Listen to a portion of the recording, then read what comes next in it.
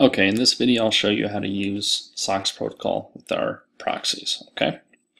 Alright, first off you need to access your dashboard, okay? And then from there you need to select IP authorization as the authorization type in order for you to use our proxies, okay? Keep in mind that our proxies do not support username and password, okay? Alright, so after you've selected that, you need to wait up to at least 10 minutes for your IP to fully authorize, okay? So I have my IP already authorized, so I'm good to go. Okay, now from there, you want to access your setting preferences in Firefox, okay? So you want to head over here to 3 lines over here, and then select preferences, okay? Alright, from there you'll see your general preferences and all these categories on the left hand side. You want to make sure you select advanced.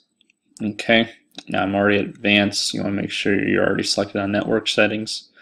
Most of the time it should already be selected. If not, just make sure it's selected, okay? And then you want to go to the settings for the connections, okay? Alright, select that.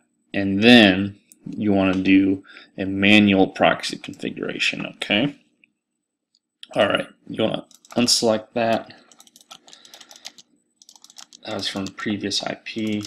Okay, and I'll show you how to, we'll copy and paste my IP in here. Now, even though it has port 3128, you'll see that we will use a different port at the last setting, okay?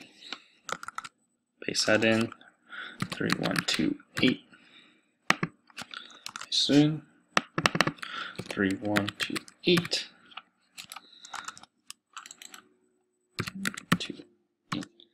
Alright, and this part is very important, okay? So you want to copy in the IP. However, as you can see here, this is for the SOX host, okay? And you can do this for 4 or 5. We'll just do it for 5 right now. And then the port number, very important. It will be 1080, okay? If you do not use 1080, then they will not work for SOX protocol, okay? Alright, select OK. I'll access Bing.